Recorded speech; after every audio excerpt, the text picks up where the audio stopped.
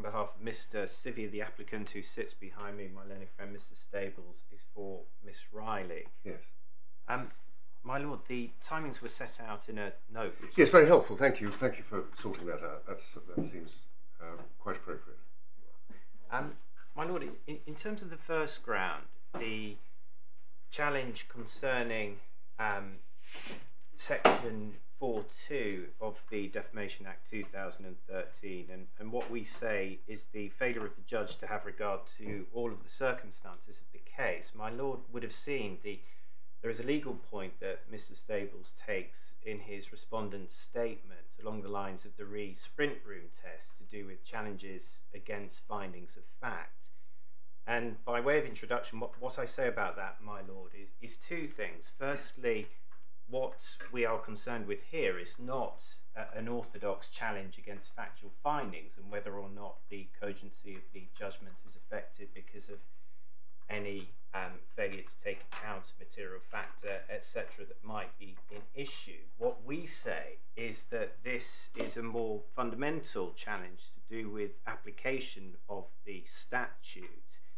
And in respect of that, I rely upon the judgment of the Court of Appeal in Economou and what was said by Lady Justice Sharp at paragraph 110, and in particular that, as with Reynolds factors, with emphasis on practicality and flexibility, all will depend on the facts. That's the end of paragraph 110. The point being, my lord, the facts have to be considered by the court in order for the section to be applied. And I further rely on what was said by Lord Wilson in Seraphin in the Supreme Court at paragraph 65 by reference to the passage of the 2013 Act and the discussion there of Lord McNally's various speeches in Hansard, and the point that's made by Lord Wilson at paragraph 65, as my lord will be readily aware, in discussing how it was that 4.2 came to be part of the public interest defence. To quote, he suggested, that's Lord McNally, that the proposed subclause, albeit not strictly necessary, would send a signal to the courts and practitioners to make clear the wish of Parliament that the new defence should be applied in as flexible a way as possible according to the circumstances. Again, my point being, my lord, that there has to be consideration of relevant facts in order for that consideration to be taken into account. If I'm wrong on that, nonetheless, I say that applying the standard sprint room test, this is a case in which there's an identical flaw in the judge's treatment of the question to be decided because of those factors which were omitted from consideration and because of those errors which we say were made in respect of those matters that were taken into account. So that's the legal challenge, if you like, underpinning ground one. In terms of the facts that we take issue with, my lord would have seen that the first matter concerns how Twitter works, and my lord will be readily familiar with the appendix to Munro and Hopkins, which we rely on in terms of... Well, yes, but it's not an authority. It's an agreed summary of how Twitter worked at the time. Yes. Which was an annex to the judgment because the parties hadn't got any evidence on it. Yes, well... I mean, you point fairly to your client's own witness statement. Yes. Which is your second and that's these basis points for this point. Very well. Well, if we put Munro to one side, my lord, the point my lord touches on is that there was no challenge against what Mr. Sivier said. Firstly, in terms of circumventing the block and the continued surveillance of Rose's account after the 18th of December of 2018, and secondly, in respect of Miss Riley being cited as to all of the tweets which Miss Oberman had sent to Rose latterly, and the fact that there was no challenge to the evidence on orthodox principles should have been the end of the matter. What is said against me by Mr.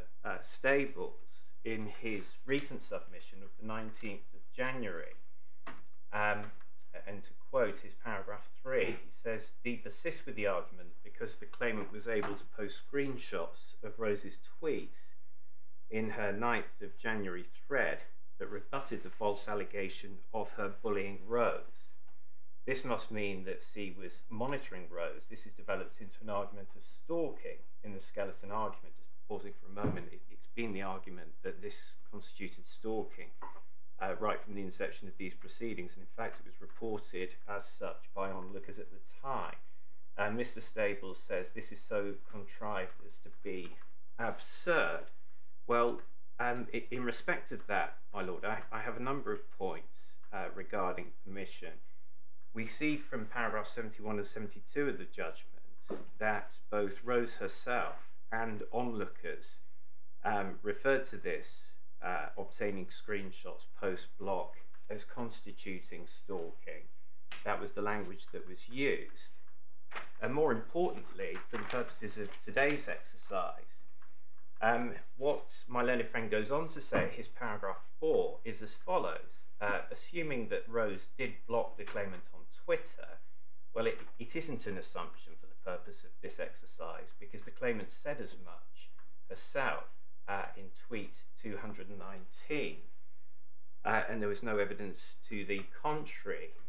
My learned friend continues, Rose's public tweets could have been seen by the claimant by them having been sent to her or merely by logging out of her Twitter account. Reading public tweets cannot conceivably be described as monitoring, let alone stalking. Well, the first point to make there is that we do not agree that continuing to view these tweets could amount to monitoring or stalking. But even if we're wrong on that, Mr. Sivier's point, and the point he emphasised at every stage of his case, was that it wasn't the mere fact that Miss Riley continued to view these tweets, and it seems to be suggested here that it might have been done by in one of the ways which he suggested. It was the fact that she then assembled those tweets, having collated them, she republished them to over 600,000 followers, and she did it with the express purpose of implicating the child who previously she had been in Twitter exchanges with, in, as she termed it, the spread of anti-Semitism. And in doing that, as we'll go on to see, she also juxtaposed those tweets with reports of far more sinister events. So it's not simply the fact that she's publicly viewing tweets which previously she has had access to, it's what she seeks to do with them and the ends to which she seeks to deploy those tweets in the period from the 18th of December. And of course she knew the risk that this could cause to the child, because she knew the fact that the child had been subject to dog piles following the Twitter threads on the first and second occasions. So that's what Mr. Sivier said in terms of his reasonable belief concerning harassment.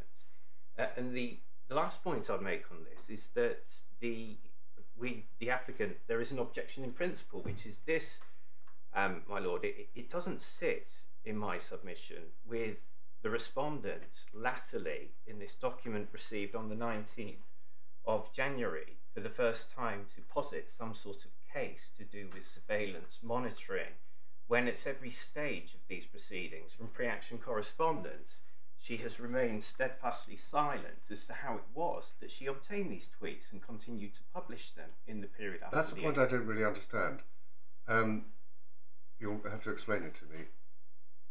The reasonableness of Mr. Sivier's belief has to be tested at the time that he published. Correct. Accepting that that was a continuing process. I'm not able to see at the moment how anything that the claimant might have said or not said in evidence at the trial in 2022 could have had a bearing on what Mr. Sivier reasonably believed to be the position when he published in 2019 or 2020 or 2021. Yes, as a matter of legal analysis, I don't disagree with that, my lord. The point I make, really for the purpose of the appeal, is this, and it goes back to the point that we touched on before, that the judge arrived at this finding to do with not monitoring but still being able to access to tweets without there having been any testing of Mr. Sivier's evidence, and it hadn't been suggested, for instance, by the judge to Mr. Sivier, well, you might be mistaken because perhaps this is the way that Miss Riley obtained these tweets and then republished them. So there is a point here to do with the fairness in that the points taken against him in the judgment not having been raised at any stage during the proceedings, and there having been no explanation on behalf of Miss Riley before last week, which, as I've explained, is incomplete. And the same goes, my lord, in respect of the second issue where we say there was an error to do with the operation of Twitter, and that's the access to and visibility of Miss Oberman's tweets. The point again, there was no challenge to this. It didn't form any part of any disputed evidence in the hearing. So to the extent that the point is now taken as it seems to be in the judgment against Mr. Sivier, that should fairly have been raised with him. Sorry, which point is that? That's to do with the paragraph 159, the point that the judge raises there, where she says Mr. Sivier did not consider how few of those tweets were replies or tagged Miss Riley. Yes. The point being she could have seen them without them being replies or without her being tagged into them. And in fact, for reasons I'll come on to deal with because I developed this point in due course, we know that Miss Riley did see those tweets that she wasn't, that weren't reply tweets or she was tagged into. So that's A of ground one to do with how Twitter works, my lord. I then deal with a series of what we say are material omissions and errors. The first to do with research, and the first matter here, my lord, as you would have seen from my written submission, is that contrary to how the judgment reads, there was no dispute that Mr. Sivier had written an article before Mr. Lawson about Miss Riley on the 10th of January, and that within that article he had accused her of bullying Rose. He had also accused her of having caused a dog pile on Rose, and he had called into question her record on anti-Semitism, all matters that were part of the article that Miss Riley sued upon. And I should add, my lord, that within that article there was reference to tweets which Mr. Sivier did not rely on for the purpose of his Section 4 defence in defending the 26th of January article. The point being, he'd obviously read these and independently formed a view before he'd even seen Mr. Lawson's two articles. So in and of itself, that oversight on the part of the judge in my submission is fatal to what is said to be the lack of research which he had done. Contrary to how paragraphs 146 and 154.1 read, this was a publisher, an author, who had already written about the subject matter because he was interested in it. So that error is material. Well, her finding was that he wasn't intending to write an article at the time. I don't think she said he hadn't written about her before, did she? Well, that was, as you say, I thought that was part of the undisputed background. I haven't checked whether she actually recited it. It was. Well, there was no dispute that he'd written an article previously. When one reads the judge's dismissal of what my client said about his research, the tweets he'd read, the amount of time, there is no reference, my lord. It's paragraphs 146 and 154. There's no reference to that previous article. It's not even clear. There is a passing reference to previous publications, plural, within the consideration of serious harm. But in my submission, what should have been at the start of the judge's consideration to do with research is that this was an author who, quite separate from anything Mr. Lawson had said, had already written about the subject matter of his article on the 26th of January.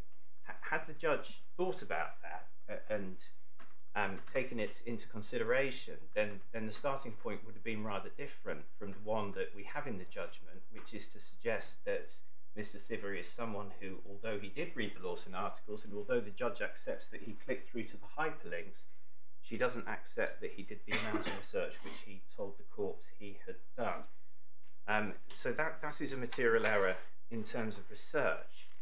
There is a point which, for present purposes,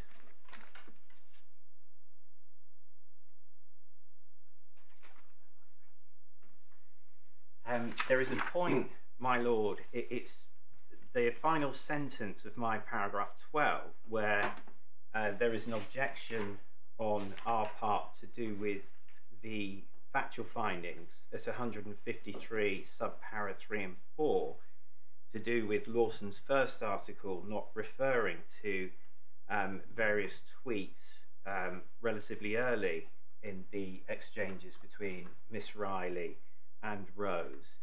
And the difficulty that we have for present purposes is that the parties aren't in agreement. No. If I can explain and I don't know if this correspondence has found its way to the court, I wasn't aware it had, my lord, but in summary, the bundle that went before Mrs. Justice Steyn wasn't agreed because we only received it shortly before the hearing. We had to produce our own supplementary bundle because it omitted various relevant documents which we had disclosed and asked to be included.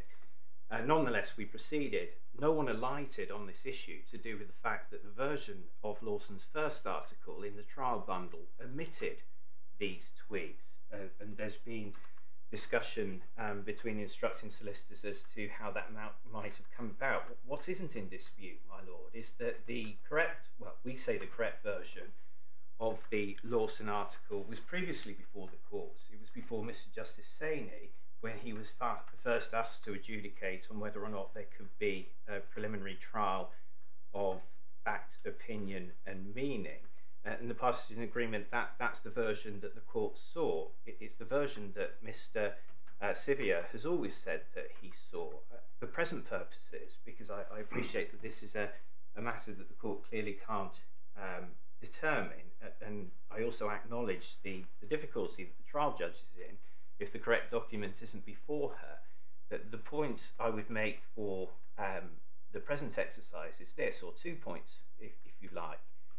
The trial judge found at paragraph 153 that Mr. Sivier was sufficiently interested in the two Lawson articles that he probably clicked on the hyperlinks to the tweets provided in the articles. Well, the first article did have those tweets within it. And the second point I would make, similar to the point I made earlier concerning how Twitter works, is that if the judge was considering taking this point against Mr. Sivier because it hadn't been raised by my learned friend, and no one else was seemingly aware of it until this appeal, then again, as a matter of fairness, it should have been a matter raised with him, because ultimately in the final analysis this is part of the findings against him, essentially on credibility, that when he told the court that he had researched this article as fully as he said he had, he wasn't to be believed. So I suggest that's where... Well, all the judge is doing here is taking the evidence in front of her and saying that it only contains so many hyperlinks.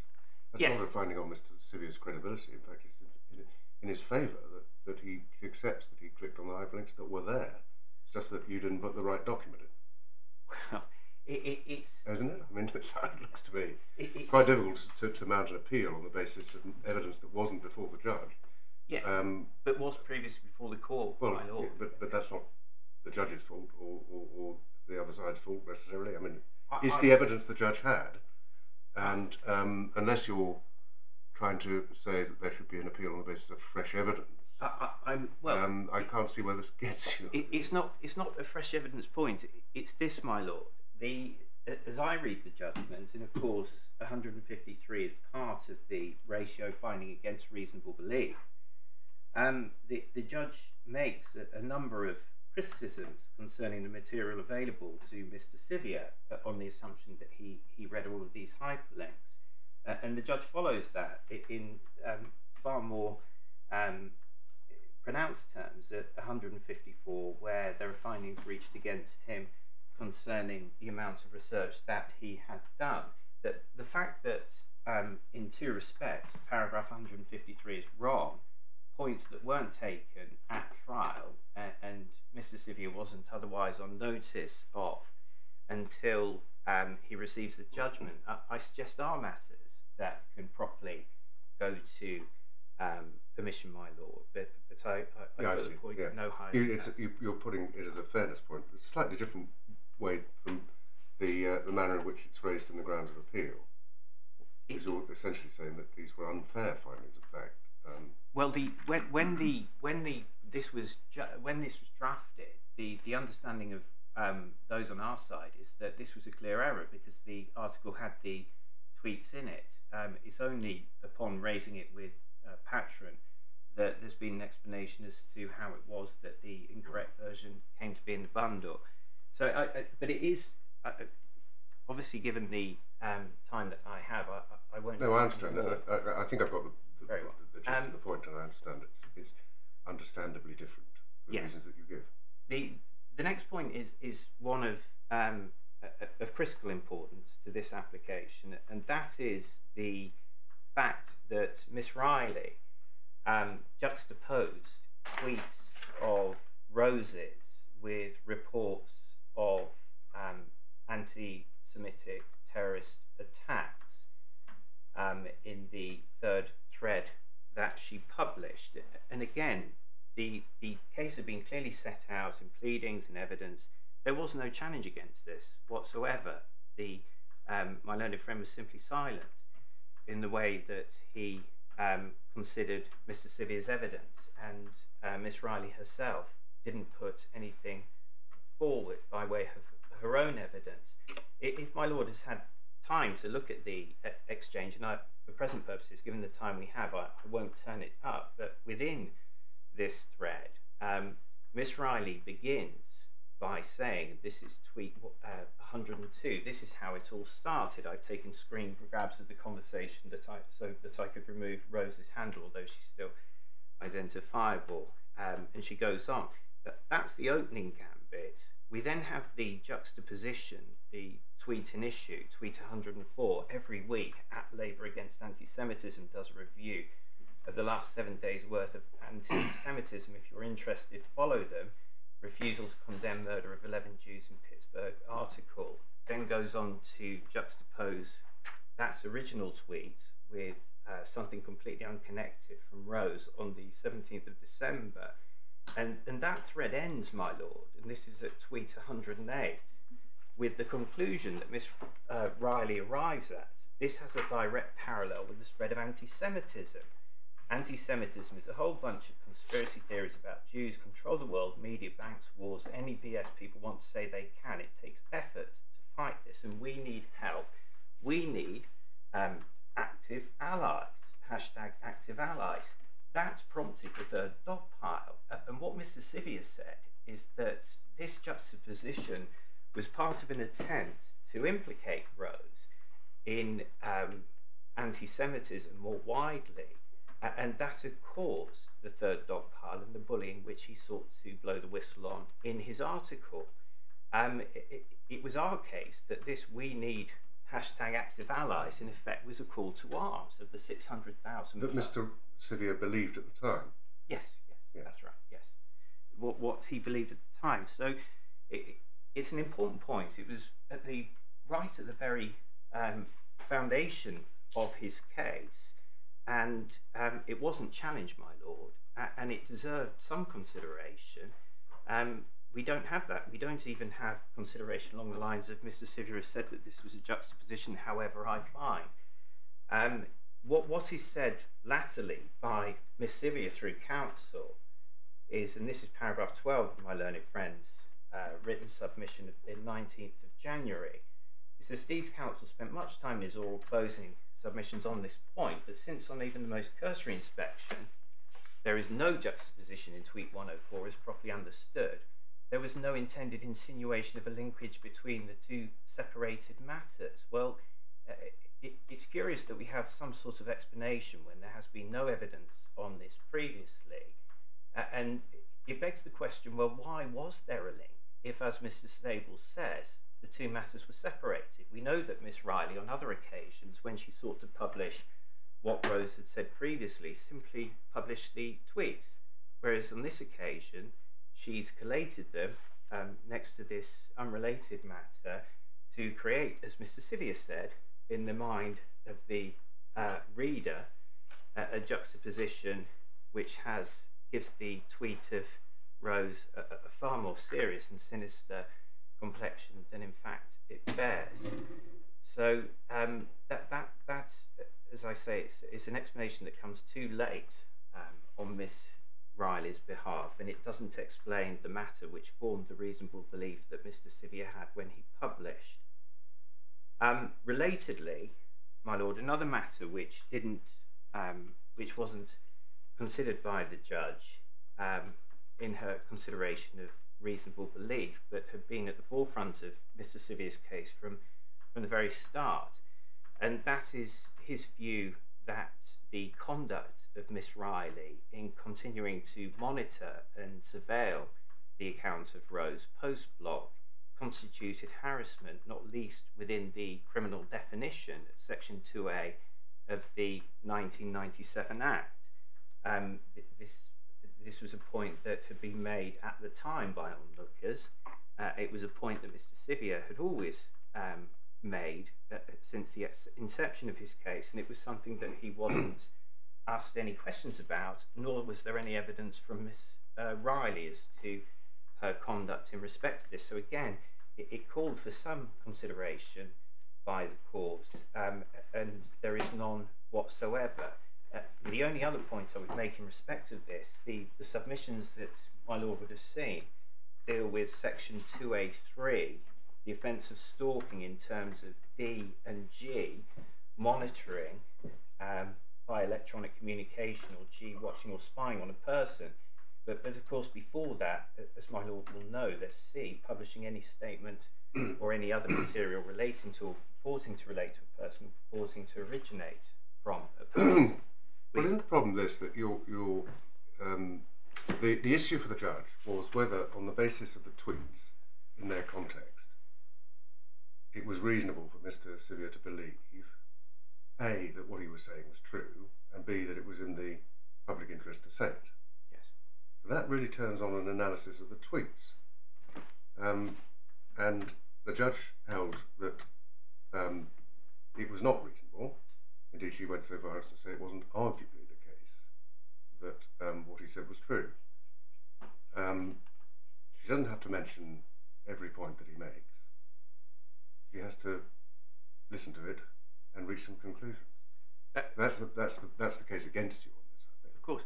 And my lord, if this was, if I use the term pedantry, if this was in the nature of some of those fact-type sprint room pedantic challenges, the judge has missed this point in evidence, and therefore the whole edifice of the case must necessarily come tumbling down. It would be a bad point, and it wouldn't be a point that I would run this morning. It's the very opposite. It's because the judge has misunderstood Twitter and has misunderstood the means by which Riley has continued to monitor, publish, collate, misrepresent the tweets, which Mr. Sivier, as a committed Twitter user and journalist, understood readily from what he was seeing at the time he published the article, that this issue to do with harassment has been ignored. So I accept the case against me. Well, you lose on this point because the judge found that, in fact, Riley hadn't continued to surveil the tweets, if you like. But of course, we know, or at least it appears, that the judge misunderstood that point and so never engaged with Mr. Sivier's case. So it's for that reason that we say the permission should be granted, and why the point is clearly arguable. And in terms of the next matter regarding errors, conduct of Miss Oberman, you've already heard me on the judge, what we say is the judge's misunderstanding to do with visibility of Miss Oberman's tweets by Miss Riley. my lord will see it was said at paragraph 177 by the judge, it's readily understandable that even if well-intentioned, Rose may have found this offer, and more particularly its repetition in a deluge of emails that should be tweets, unwelcome and overwhelming, so much that her father intervened online to protest against this attention. Well, this is what Mr. Sivier understood to be the harassment. The problem in my submission with the judge's analysis there is that the suggestion this might have been well-intentioned, the judge arrives at that conclusion having omitted content of tweets 202 through to 208. And these are the tweets in the early hours of the morning in early January, where Miss Obermann's stance becomes hostile, and she states that she explicitly attacks the father, and then suggests that Rose isn't the child that she says she is. And what we say about those, and if my lord wants to look at them, they're at the core bundle from 328 onwards. These were central to the analysis concerning harassment of the child by Miss Obermann. And sorry, where am I going to find this? These are it's in the core bundle at 328.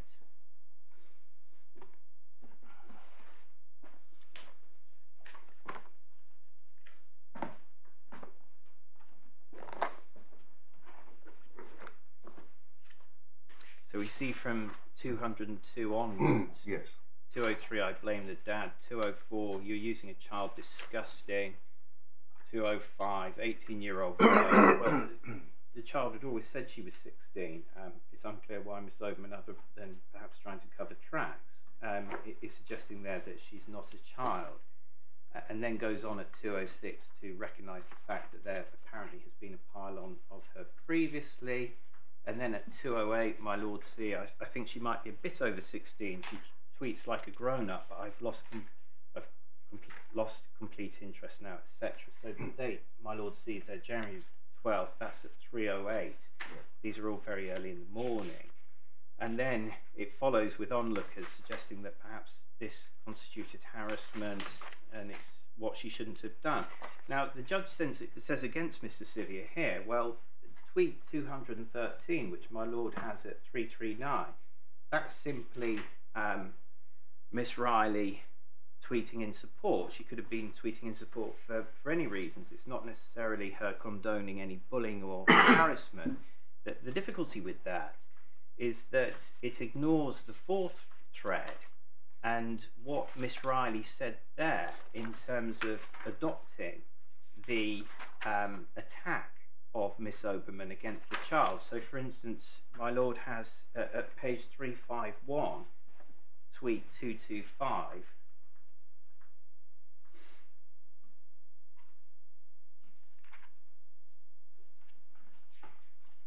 and then importantly at 227, adults, this is at page 353, adults using a child's profile exploiting mental health issues to fuel campaigns of hate, intimidation is disgusting. Exactly the same terminology that was used by Miss Obermann. I hope her friends, teachers or social workers reading this step in and help, but using these nefarious tactics don't mean that we have to accept blame or not refute lies. Sorry, you said just now tweet 225 was the one that had been ignored by the judge. A 225 and importantly 227, my Lord.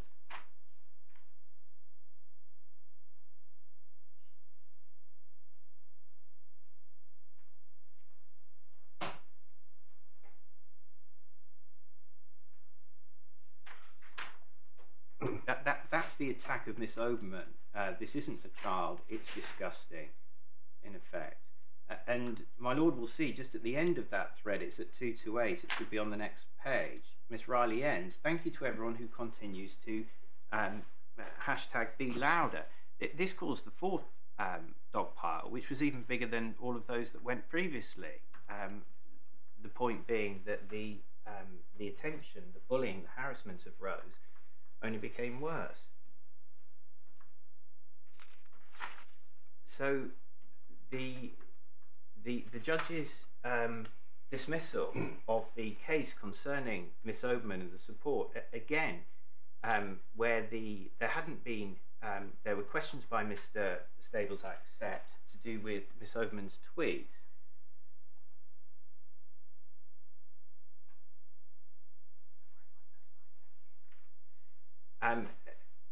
But the point being, in the absence of dealing with 225, 227, and what Mr. Sivier considered that they showed in terms of support, endorsement, adoption of the previous attacks by Obermann, it wasn't a conclusion which could properly be reached on the facts. And conscious of time, I'll take these points quickly, my lord. But the next issue to do with omission of dogpiling details, it is entirely artificial in my submission, and more importantly in Mr. Sivier's case concerning his journalism on this, to detach the reality of what these pylons were from the subject matter of the exchanges involving Riley and the child. You have the figures within my written submission, my lord. There was no challenge against those, and it goes, one sees the increasing attention drawn towards Rose after she has tried to step back and retreat from the fray, and said that repeatedly. The continued publication of her tweets in January led to even more attention and adverse attention than there had been previously.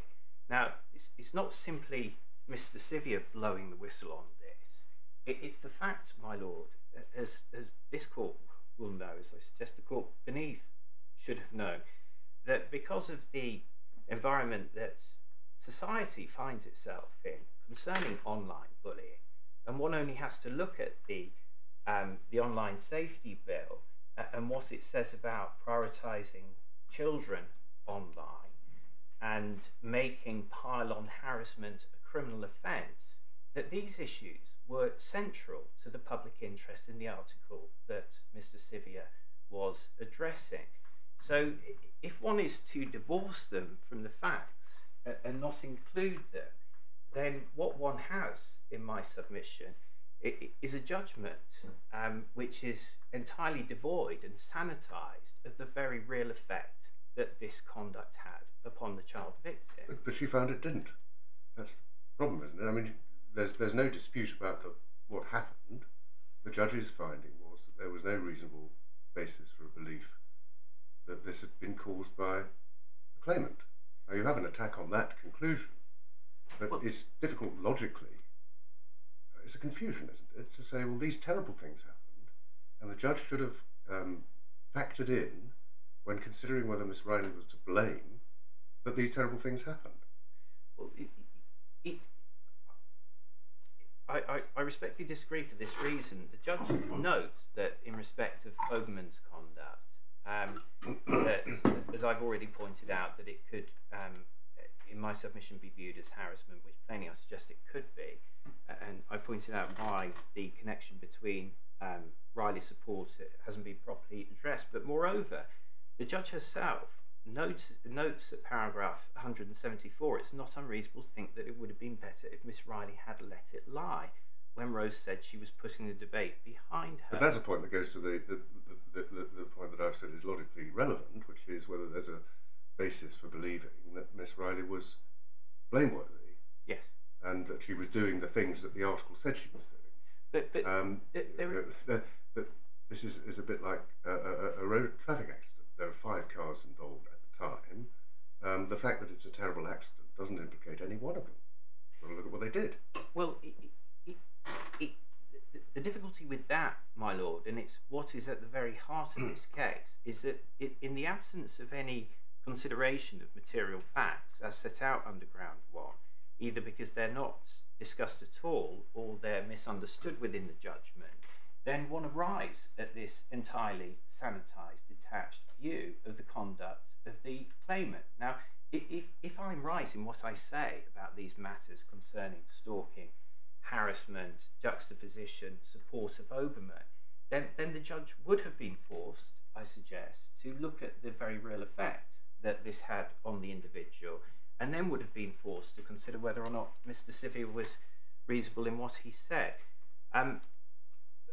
Just briefly on this, my lord, I won't deal with the last point by reason of time, which is to do with the gaslighting of Rose. That's essentially to do with the narrative not being understood by the judge, but an important point to do with reasons for not contacting the claimant, which seems to have been possibly the single reason that found against Mr. Sivier most tellingly. The points that he made, and just to list them, she hadn't responded to previous challenges concerning her conduct by people online, and there were many of those within the judgment and many within the evidence. There's no consideration of urgency, whether by way of weighting Article 10 and Article 8 or at all, or using the old Reynolds factors. Then, in terms of, you have my supplementary submission at paragraph 11, and the point that's made there was the reasonableness of not contacting Rose, and the fact that Mr. Sivier considered that any opportunity given to Miss Riley might lead to further attacks against Rose. Now, if what I've said this morning regarding the third and fourth threads is correct, and the judge's errors to do with that, then surely that point is one which should have carried water. And the last point to make here, my lord, and I emphasise it because it's something I hadn't put in my written submissions, that the findings at 159, which is where we say the judge erred in terms of how Twitter works, importantly, 159 deals with the issue about not seeking comment from the claimant. So if I'm right in what I say about the judge's errors there, it follows that the judge's, or the force of the judge's view to do with not seeking comment is attenuated, if not undermined. And then, very briefly, Section 4, editorial judgment, you have the references from myself and my learning. Yes, that was very helpful.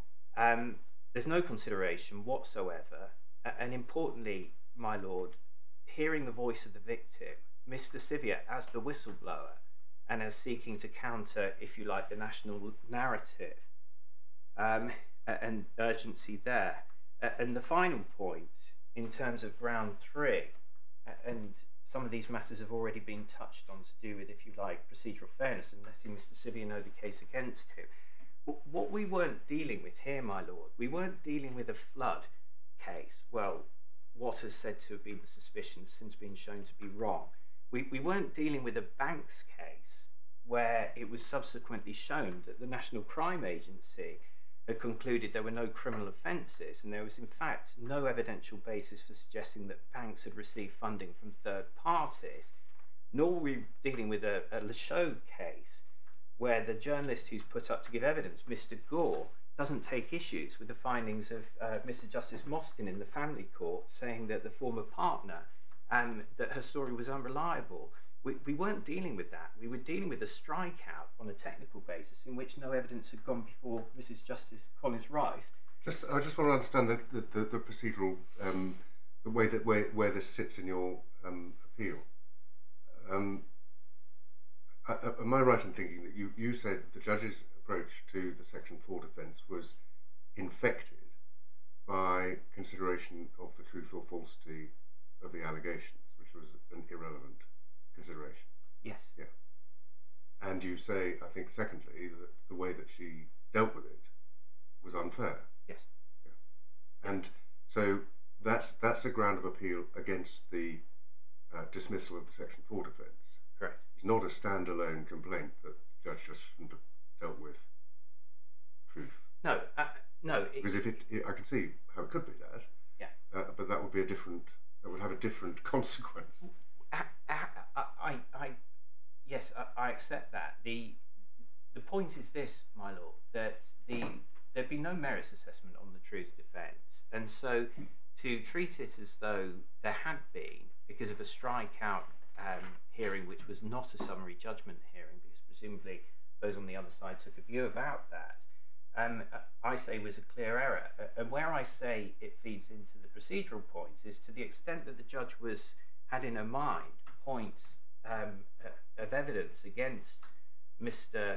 Sivier, then I should have been, if the judge was minded to open this all up, and I can see how there might be difficulties with that because of the very different parameters of the public interest defence compared to truth. But if that was the way that the judge wanted to go, then it should have been the case that we were allowed to ask Miss Riley about these matters that the judge adjudicated on, contrary to my client's case, because otherwise it leads to the sort of unfairness which I suggest is at the foundation of the number of errors that were made in consideration of the evidence, which I've discussed in grounds 1 and 2. Right, I follow. Thank you. Thank you very much. No, I don't think so. I think just the stables, yeah. My Lord, given the pressure of time, I will deal with the matters raised by the appellant on this briefly. Yes. But I do want to make two very quick general submissions first. The first of those is to observe that Her Ladyship's judgment is very detailed, it's thorough, it's careful. All the relevant facts are set out, the law is applied to those facts, and the conclusions reached are fully reasoned. I suggest that it would take something really quite extraordinary for the appellant to be able to satisfy the test of real prospect of success. The second brief submission I make in general terms is that the appellant, Mr. Sivier, failed both as to what he did before publishing. So the judge concluded that he did not do the research that he claimed to have done, and he also failed, and this is put in terms in paragraph 163 of the judgment, he also failed on the basis of the reasonableness of the belief that he came to, even if he did do the research. In other words, if he got over the first hurdle, which he didn't, he would nevertheless have failed at the second. Those, my Lord, I suggest are significant to this appeal, or to this application rather. But I'll take the grounds in the order that my learned friend did, which follows the order of his skeleton Yes. argument. How Twitter works then. As a general comment, however, which applies throughout, whatever the substance of the matters raised, there is, in most cases, a fundamental reason why that would fail. In other words, there are other reasons. Even if there is substance to the points raised, there are fundamental reasons why they cannot take the appeal any further. So far as I do need to deal with this quickly, but it's a late point that's come up from the appellant as to the form of the article that he relies on. It's the Lawson Enough is Enough article, and he says this wasn't the right one and the bundle wasn't agreed and so on. Well, the bundle was agreed, certainly in the sense that there was never any objection raised at all to any of the contents that were there. My learned friend's point appears to be that there were things that were not there that were then put in as a supplemental bundle, but there was absolutely nothing raised about what was there. Now I accept this is not before the court, and I can only give submissions on instructions in this respect, and it is very recent that the appellant's instructing solicitors have been writing to the claimant's instructing solicitors saying, will you please concede this point as to the Lawson article and so on, and we don't concede the point. And in the course of that, the appellant's solicitors sent us the version that they used for a bundle before Mr. Justice Saini. It contains the same tweets that are in the trial bundle B, tab 20 for reference. It contains those same tweets.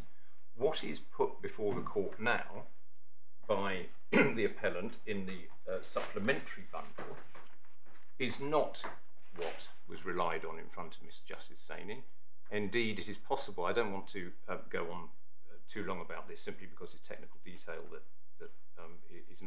is not helpful, but what is in the supplementary bundle is what is online now. The article has changed, and embedded tweets have become static images. Those images were not on display on the face of the article, and that is demonstrated by what was put forward by the appellant himself for the earliest of the bundles. And we say the earliest versions of these articles. It's possible to show the articles changed in other respects over time, but the earliest will be the most reliable. And so far as it's relevant to the appellant's point on this, the earliest and bundle and the trial bundle are on all fours in respect of what's contested. Okay. Understood. On research, the paragraph 154, which my learned friend did refer to, gives 5 bases on which the judge her ladyship came to her view as to rejecting the evidence excuse me, given by Mr. Sivier as to what he did and how long it took him and so on. She says her ladyship said very plainly at number 1 that Mr. Sivier was not intending to write an article on the matter. Number 2, and very importantly, I suggest, there is nothing in the article that's complained of that shows, as the judge finds would have been likely, that the appellant would have referred to that. In other words, if one inspects the article complained of, it gives absolutely no reason to suppose, which is likely, that he would have referred to his research, the fact of it, or other or detail of it. Number 4, paragraph 154, Roman 4, is absolutely fundamental.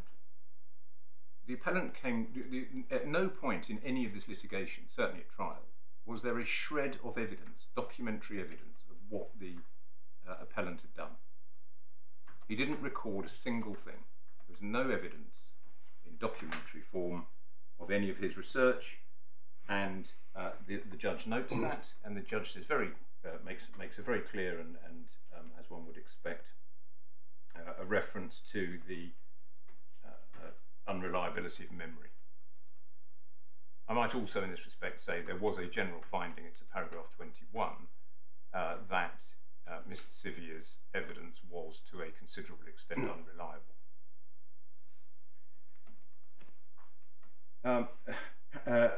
154 Roman 5 is again documentary evidence, and this is from the pen of the appellant himself.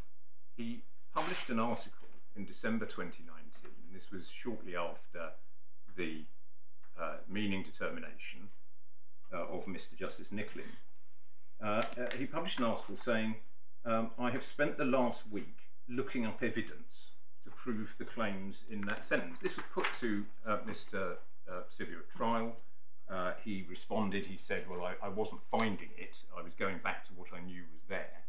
But the judge clearly concludes following this, and it is noted, that very point is noted, yes. Although Mr. Sivier claimed that evidence was gathering material, this is not the impression given by what he wrote. The defence and subsequently the amended defence was based on materials gathered a substantial period after the publication of the article. Now, the point I make on a general basis here is that any of these would dispose of the argument that because Mr. Sivier had written something previously, he must therefore, the court's being invited to infer that Mr. Sivier did do what he says he did. But there is documentary evidence relied on by the judge. I suggest that point gets the appellant no further at all. Again, briefly, my lord, I just interject here by my reference was to Henderson and Foxworth in the original in the original statement opposing permission to appeal. Yes. I have copies with me, but I don't propose to hand them up. No, well, they're familiar cases. Lord Reed's very clear that appellate courts are bound, unless there's a compelling reason to the contrary, to assume the trial judge has taken all the evidence into consideration. And I rely strongly on that in respect of what the appellant says is missing, as it were, from the judges, from her ladyship's consideration. I'll turn then very quickly to this question of how Twitter works. The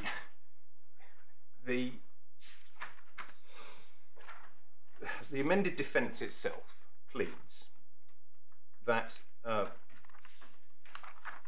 for a person who's blocked, and this is on the basis that the claimant was blocked by Rose, Yeah.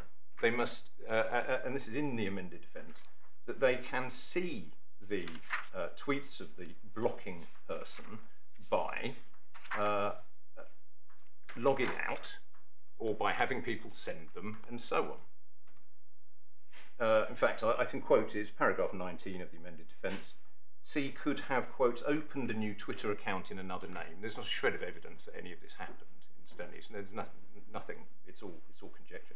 Used a third party to monitor her account or logged out in order to observe Rose's account anonymously. Now, leaving aside the slightly tendentious adjectives that are inserted into there, the simple fact is that anybody could simply look at any tweet from any person with a public account without any real difficulty at all. And for this to be supposedly a basis to argue stalking, I suggest is simply wrong. It's barely arguable, frankly. The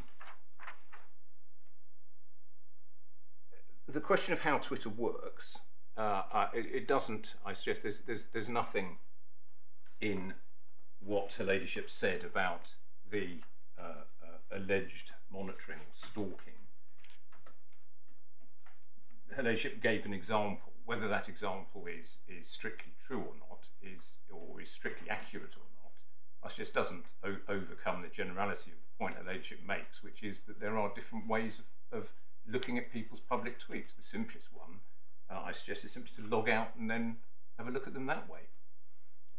As to, and this is put early in my Learned Friend skeleton and then developed later on in Ground 1-4, conduct of Tracy and Oberman, but I'll take them together. He's simply wrong. I mean, there's an irony in this, that paragraph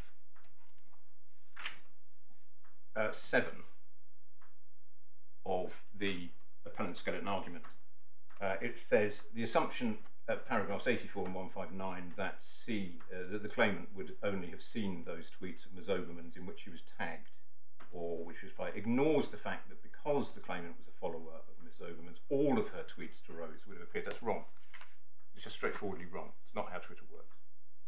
And the irony being that the challenge to the judge's understanding of Twitter fails on the basis of it is simply wrong.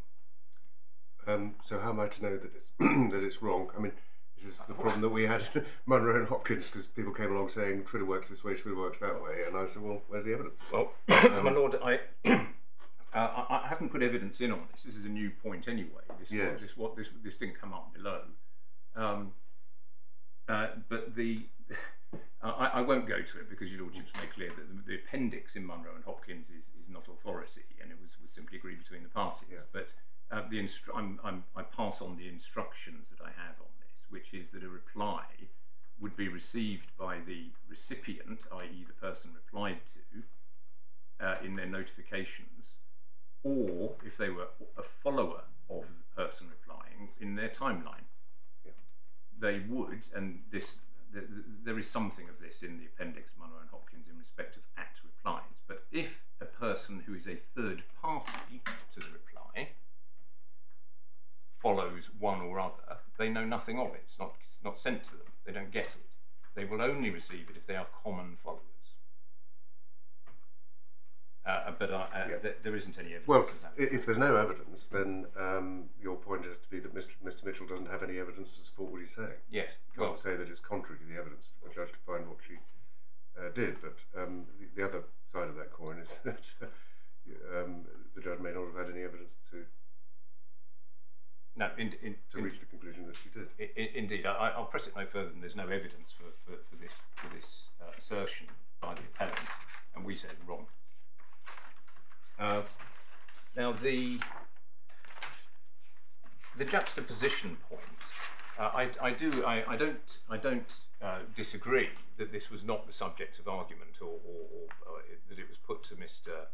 Sivier below, but this is very much, I suggest, a Henderson point, that it was for the judge to consider, and there's absolutely no suggestion that the judge overlooked this, and there's certainly no compelling reason to suppose so, not least because, and I don't believe this point to be contested, that my learned friend spent a long time talking about it in his closing submissions. It would have been readily apparent to her ladyship, and the fact that she didn't bother with it, I suggest, is some indication of the quality of the argument put forward by the appellant in that respect.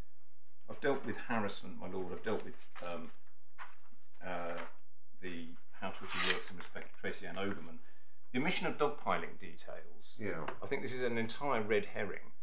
It was very clearly put to Mr. Sivier that he was unreasonable in supposing that my client, the claimant, could be held responsible for the actions of others on Twitter. And indeed, and the judge remarks on this, she positively discouraged people from engaging in this sort of behaviour. It was wholly unreasonable. There's no basis at all for making any sort of argument of reasonable belief, objectively judged, on the basis of that Rose was, unfortunately, subjected to rude emails from other people. They weren't encouraged by my client, and that's, of course, the meaning, both the single meaning and the bonic meaning, and the judge deals with that also. Gaslighting, my learned friend didn't cover, but it is plainly thrown out on the basis of, or sort of thrown out, but it's the judge did spend some time at paragraphs 163 onwards on this very point. There was nothing that my client did that could conceivably have given rise to a reasonable belief in public interest publication on the basis of the content or anything else of her tweets. The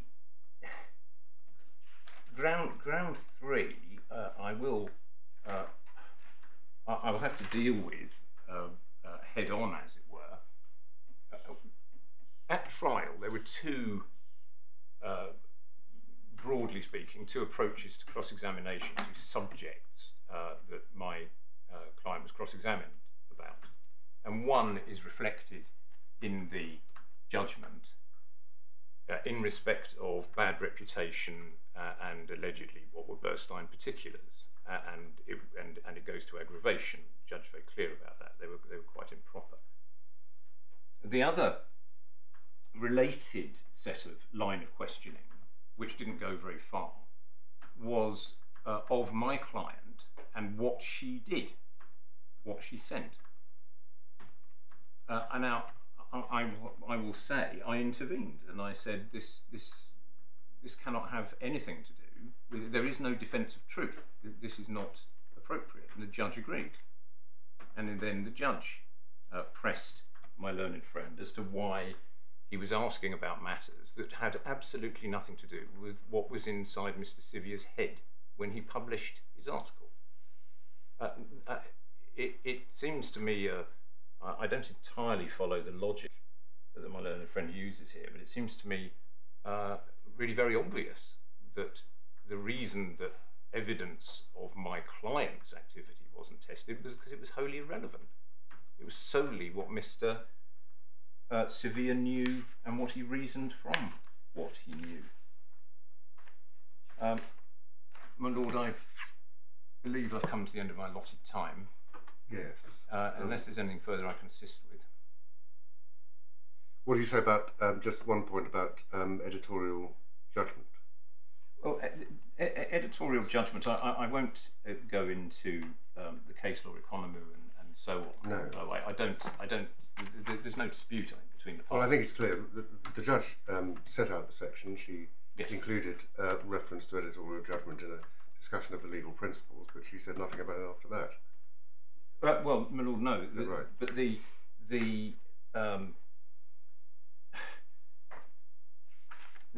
what Mr. Sivier, what is said in the skeleton argument is to some extent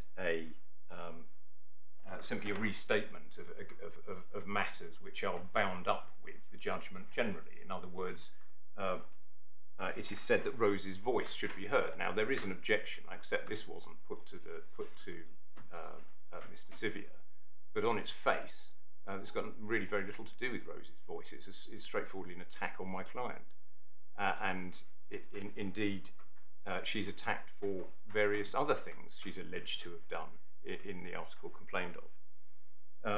The source material point was dealt with at length. Your Lordship may recall that when this case was before this court some time ago, the judgment of the court was that, quite right, yeah, I accept entirely, my Lord. Too late to disagree with it now. Well, yeah, quite so. That the Lawson articles were not before this court, and this court could not come to a view on whether a reasonable belief could have arisen from those in combination with other material and so on and so forth. Well, they were before her ladyship, and a considerable amount of time was spent on what they were, what they said, indeed down to where Mr. Lawson lives, that he published on an open access American website, and so on and so forth. So this, it was all explored. The urgency, that was replied to, that was dealt with in the reply. It was also dealt with generally in questions. That it cannot be, I suggest, that that editorial judgment could be exercised on the basis of simply denying all the usual steps as the law requires to form an objectively judged reasonable belief in public interest publication. In other words, it seems to me that the application of the editorial judgment here is a means, an attempt to say, well, we simply want to overturn everything on the basis that the appellant thought it was appropriate for him not to do something. Yeah. I suggest it's a wrongful application of the entire principle. Right. That covers the point that I wanted to hear from you on. I'm grateful. Yes, Mr. Mitchell, reply. My Lord, in terms of this issue to do with the paragraphs at 153 that we say included tweets, my solicitor points out he's not in attendance. You've heard what's said about agreement to be do with the bundles. There's disagreement as to whether there was agreement, but the point is, the point hadn't come to light, not least because the unusual circumstances to do with hand down of this judgment, where only counsel could see it up until now before the judgment was handed down. The moment it was handed down, Mr. Sivier then passed on instructions which highlighted what he considered to be the error there based on the article, and there's a disagreement to do with what was before Mr. Justice Saini. The point overall, if I'm right in my points to do with omissions and errors, then what is said against my client concerning, if you like, broadly credibility falls by the wayside. And just to pick up on one of Mr. Stable's points, which he said was fatal, the lack of any record of documentary evidence to do with research. Again, looking at the body of case law, and there isn't, as my Lord will know, there isn't very much, as it continues to be a developing area. This isn't an investigative journalist talking to someone about police corruption, domestic abuse, hostile foreign states funding of elections in this country, where one would expect, and as the courts have demonstrated, there should be proper records of all of the inquiries that have been undertaken. What Mr. Sivier said throughout is that all of this took place in public. It was for everyone to see, and he saw it just as any other watcher could see it, because it was on the Twitter sphere. And another point which my learned friend said, found against, and did in Mrs. Justice Staines' estimation find against him, concerning his statement about the inquiries that he made in December 2019. The important point here, my lord, is that this was following the determination before Mr. Justice Nicklin, where he said various parts of the statement are allegations of fact, and you now need to go and prove those by way of a truth defence. And I accept that the judge has found against Mr. Sivier on that point. That was his explanation, and against the background of what I say are the general errors in the judgment, I suggest that that point can't be dispositive in the way that Mr. Stables suggests it is. The issues to do with Oberman and the accessibility of her tweets, the points that are raised today for the first time on instructions about why what we say, based on Munro and based on our own understanding about accessibility, are wrong. I obviously can't meet those, having been raised for the first time this morning. What I would say is this, my lord. We look briefly at the fourth thread, and if my lord, I can read out what Riley said in tweet 224. She said, this is the January 15th thread, for offering to meet her for tea with a Jewish girl who's suffering abuse. Tracy Ann O has been accused by Tony and others of trial grooming. Well, she could only have known about those invitations to meet the child for tea had she read the tweet. So we don't even need to go into this dispute as to how Twitter works. It was there on the evidence.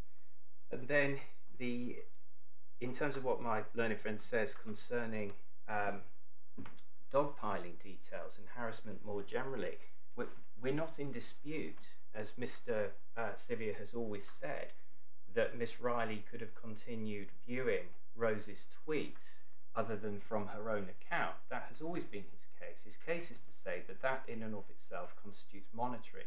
But more importantly, and the point that my learned friend still doesn't address in his submissions, it doesn't end there. It's the fact that those tweets are collated, they are then republished, and in at least one form they're juxtaposed with a report of a racist atrocity in the US, and that's what he was seeking to blow the whistle on. And just in terms of the figures to do with dogpiling, again, it is relevant for this reason, my lord. One of the aspects of public interest that the court found is to do with the disparity as between an adult celebrity and a child, and that disparity is reflected, disparity in power I should say, not just in terms of their status, but one sees it in very real terms in respect of the respective followings that they have on Twitter. Some 600,000 odd of Miss Riley at the time of these tweets, and the figures that we had for Rose were in the order of 10,000. So that disparity in power is relevant to the question of the effect of the tweets that Riley published about her, not least given what I've already adverted to at the end of the third and the fourth dog piles, this cri de coeur, if you like, talking about being louder and needing allies, and what we know followed in terms of abuse after that, after those two publications. So the figures are important. And then briefly on editorial judgment, of course, the two matters I highlight in my written submission are not just Mr. Sivier as a whistleblower on behalf of the child victim, it's also this charge of hypocrisy, and hypocrisy which was at the start, the middle and the end of his article. It's what he was primarily concerned with, and of course that goes to the tenor and the tone of the article, which is relevant to the way that he sought to describe the conduct of Miss Riley when he spoke of her in terms of having harassed and being, as he says within the actual article itself, a serial abuser. So that my difficulty with the editorial judgment point is this, quite simply. If the judge was entitled to conclude that there was no reasonable basis for making the allegations that were conveyed, mostly intentionally, by Mr. Sivier in this article, how can editorial judgment justify doing it? Well, is this editorial judgment that is a reasonable editorial judgment to publish things that you don't have a reasonable basis for believing to be true? Well, because it would be good if they were. It would be a good thing to do if they were true. I mean, it doesn't. I just find it a bit logically difficult. Well, it comes in these stages, my lord. It's specifically referred to in respect of what we say is ground one, and one when looks at all of the circumstances, it includes editorial judgment, and it comes in more importantly for this reason, my lord. I suggest it would be a difficult argument if this is Mr. Stable's argument, and he hasn't made it expressly, but to say, well, the judge was against Mr. Sivier so comprehensively, she didn't even have to address this because it was irrelevant. That I suggest isn't a good point, because and one only has to read Seraphim to see how it was that editorial judgment came to be included within the statute. That the court still has to have regard to the statutory test, even if it finds against Mr. Sivier on it, and it has to dismiss the question of editorial judgment. But the overarching... Well, I don't think that's correct. I don't think it's what Sivier said, and I don't think it's what the statute says. The statute says that the court has to have regard to editorial judgment to the extent it thinks is appropriate. Yes. It doesn't say that there's always some allowance to be given, whatever the circumstances of the case. And there are plenty of cases that say words to the effect that if you're saying something you know is not true, editorial judgment doesn't come into the picture. Well, usually. It could do, because sometimes you'd be passing on what someone else was saying. But those, if you like, that takes me to my overarching point, my lord, which is this. In circumstances where all of the defects at ground one were not apparent and weren't available to Mr. Sivier, then I still suggest there should be proper regard to what is said at subparas 2 and 4 concerning editorial judgment. But even if I'm wrong on that, one can see the force in my lord's point. Difficulty is, when one looks at the issues which we say are errors, and which my learned friend to an extent appears accepted within his submissions, then the whole question of tone, tenor, and presentation is very much at large, and these questions to do with what ultimately found against him, if you like, on the strength of the defamatory sting concerning the previous judgment of the High Court striking out, those assume, I suggest, a very, very different complexion when one considers that this is a whistleblower who's seeking to correct what he sees as a false narrative in mainstream media, and he's seeking to highlight matters fundamentally of hypocrisy. Yes, well, thank you.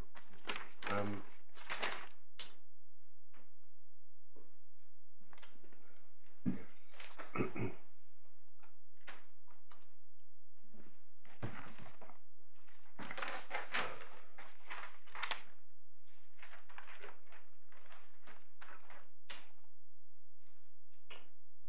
This has been the hearing of an application for permission to appeal against a judgment given after a trial of a claim in libel.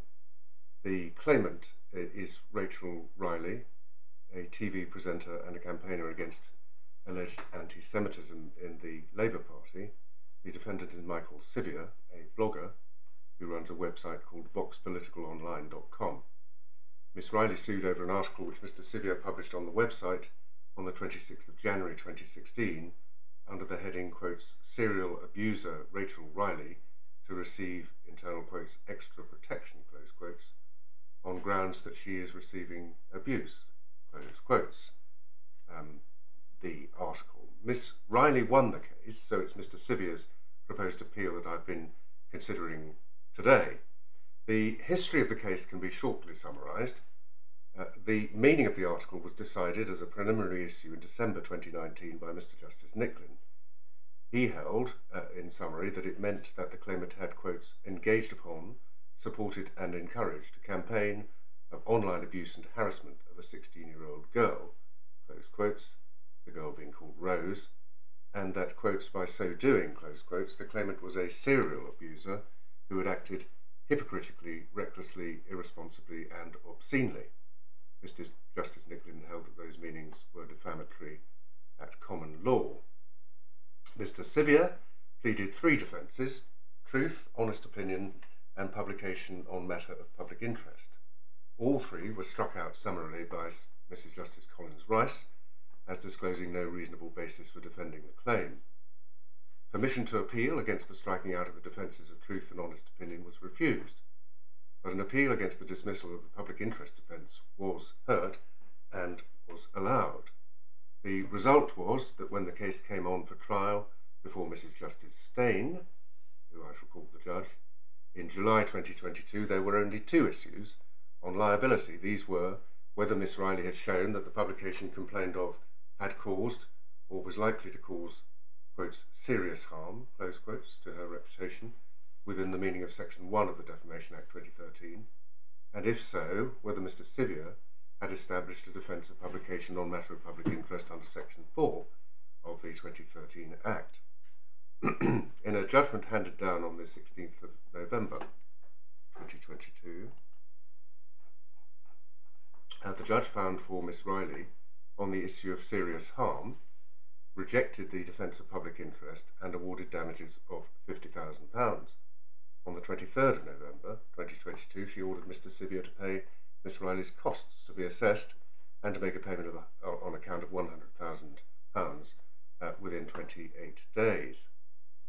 Mr. Sivier does not challenge the judge's conclusion on serious harm or her assessment of damages. He wishes to appeal against the judge's rejection of his public interest defence and, of course, her consequent finding that he was liable. To pursue such an appeal, Mr. Sivier needs permission. To get permission, he needs to show that an appeal would have a real prospect of success. Sometimes there may be a compelling reason for the court to hear an appeal that's not shown to stand a chance of succeeding, but Mr. Sivier does not suggest that this is such a case. Nor do I consider that it is. The normal procedure in the Court of Appeal is for a single judge to decide whether permission should be granted, and to do so after reading the papers and without a hearing, but the judge can direct a hearing of the application. In this case, that's what I did, for a number of reasons. I know the case has attracted a fair amount of publicity, and I thought it appropriate for this stage to be conducted in public, in court. Another reason for a hearing was that before making a decision on whether the threshold for permission was crossed, I needed a better understanding of Mr. Sivier's arguments and those put forward on behalf of Miss Riley. I gave some directions to make sure that those arguments were explained in more detail, and in the meantime I granted a stay of execution on the judge's orders for costs and damages until after judgment on this application. In the result, I've had some further submissions and some notes of the relevant parts of the documents below, and those have helped me understand better what the rival arguments are. I've spent time before this hearing considering those arguments, and I've heard further oral argument at the hearing today. The issue for decision. To establish a public interest defence, a defendant needs to prove 3 things. 1, that the publication complained of was on a matter of public interest. 2, that the defendant believed that it was in the public interest to publish the statement complained of. And 3, that this belief was reasonable. The judge found in Mr. Sivier's favour on each of the first 2 points, but she held that his belief that it was in the public interest to publish what he did was not reasonable. The primary basis for that conclusion was that Mr. Sivier had held and stuck with his belief, without conducting, quotes, such inquiries and checks as it is reasonable to expect of him in all the circumstances, close quotes. See paragraph 162. One key failure, according to the judge, was that Mr. Sivier did not provide Miss Riley with any opportunity to comment before he published the article. The judge went on to identify a further and additional basis for her decision at paragraph 163, This was that, quotes, even leaving aside, close quotes, the flaws that she found in the process, Mr. Sivier's belief was, quotes, manifestly unreasonable, close quotes. She held he had no reasonable grounds to believe that what he published was true. Mr. Sivier argues in summary that the reasoning behind these conclusions was unsound and in some respects incomplete, and that it involved errors of law. He wants the Court of Appeal to reverse the judge's decision or to order a retrial, and the issue at this stage is whether he has a real prospect of obtaining either of those outcomes. The grounds of appeal. There are 3 grounds of appeal. Ground 1 refers to Section 4, subsection 2 of the 2013 Act. This requires a court deciding whether a defence under the section is made out to, quote, have regard to all the circumstances of the case, close quotes. The ground of appeal is that the judge failed to do this. Under that general heading, Mr. Sivier makes at least 8 separate complaints of different kinds about the judgment. Some of these have subpoints. All are points of detail. Many are complaints that the judge made mistaken findings of fact. Some are complaints that she did not mention aspects of the evidence. Ground 2 relates to Section 4, subsection 4 of the 2013 Act. That provides that in deciding whether a person's belief that publication is in the public interest is a reasonable one, the court must, quote, make such allowance for editorial judgment as it considers appropriate, close quotes. The judge set out that provision at her paragraph 126, and she discussed it at paragraph 131, where she set out the legal principles.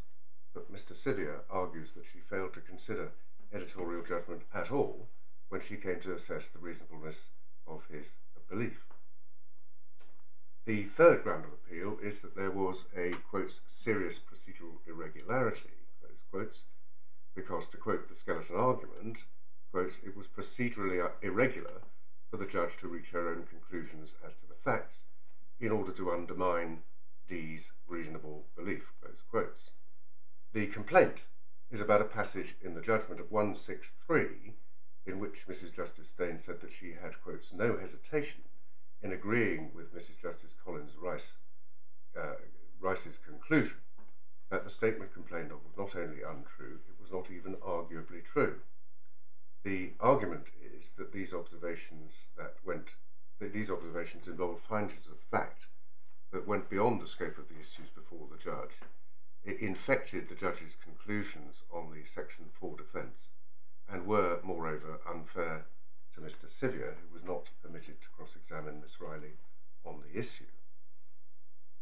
I have given careful consideration to each of these grounds of appeal and the arguments of counsel, for which I thank both of them. I have reached clear conclusions on each of them. The nature of the grounds of appeal, and in particular the nature of the challenges to the judge's findings of fact under ground 1, means that fairly detailed reasons will need to be given to explain my conclusions. I shall not give those reasons now. I shall give them in writing tomorrow morning in a judgment which will include what I've already said, but will go further. But at this stage, I can say that my overall conclusion is that for the reasons I will give in detail in writing, none of the 3 grounds of appeal is properly arguable with a real prospect of success.